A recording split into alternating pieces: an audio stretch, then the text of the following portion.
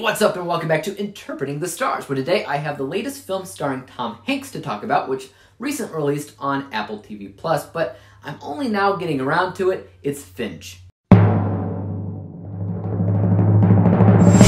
So Finch ultimately tells the story that takes place at the end of the world after a solar flare destroyed the ozone layer and poisoned the world with radiation. Finch is basically just your run-of-the-mill scavenger trying to teach a robot how to take care of his dog for when worst comes to worst. When a giant 2-week storm is approaching his home, he decides to take the robot and his dog across the country towards California in hopes to find a safer living situation. It's been a little while since I've actually watched a newer Tom Hanks film. I never watched his other Apple TV film, but now I feel like I should because this movie was actually pretty darn good. It did a pretty great job showcasing Hanks' ability to act, especially when he has to convey fear. More than that, though, he often needs to utilize a number of particularly difficult emotions, such as the polar opposites between grief with contentment and joy. It just kind of goes to show me and remind me how much range Tom Hanks actually has, and continues to use in his full extent over his entire career.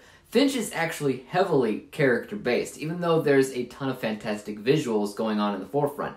Honestly, whoever worked on visuals and cinematography in this film deserves a big, fat pat on the back for making this film feel authentic and real. I believed the mega storms that kept hitting. I believed the world was dead. I believe the ozone layer was definitely torn apart. I believe Jeff the robot was actually a real working animatronic character that followed Tom Hanks' character around rather than something that was put together in post through motion capture. I believed it all, and that was honestly a pretty big shock to me going in to see the film. I mean, if you need a few movies to compare this to, I would say that the beginning of the movie has some seriously strong I Am Legend vibes, but then I would say it kind of morphs a little bit into Bicentennial Man as Tom Hanks starts to teach this robot more and more things on how to act more human as they go on a really endearing yet exciting road trip. However, I did have the feeling pretty early on that the narrative of the film was going to be somewhat predictable, and it was.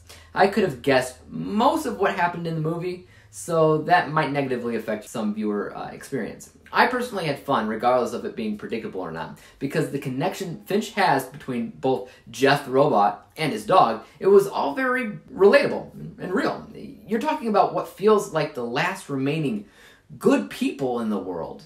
All they have is each other. In general, I would definitely say it's a movie that I'd recommend. If you have Apple TV+, that's obviously the easiest way to watch it. I'm not entirely sure if it's available on anything else or not, and if it isn't, if it even will be later. I have no idea. I hope it does branch out, though, because more people need to be watching some of the stuff that comes out of Apple TV+, because honestly, a lot of it is quality stuff.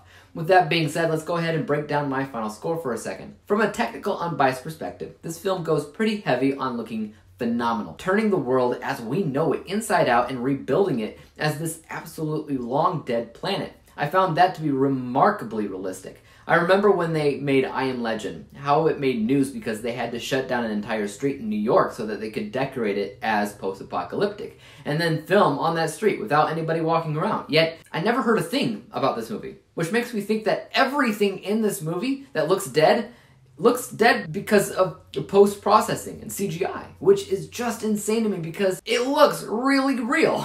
This score is 90%. As for how I personally felt about the movie or my bias score, this is a little bit lower, but not by much. I definitely had a lot of fun with the movie and wouldn't mind owning it in some capacity. So I definitely consider it to be rewatchable, which is a big aspect of my bias score. Overall though, the bias score is 82%. Hey guys, just editing this video and I realized I didn't actually say the final score, which actually amounted to 86%. 86 out of 100 possible stars, or a letter grade of A-.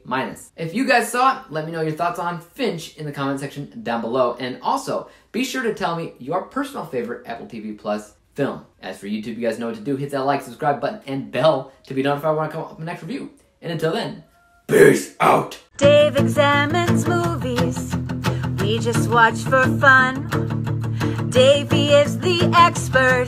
He is the #1 critic that I go to when I need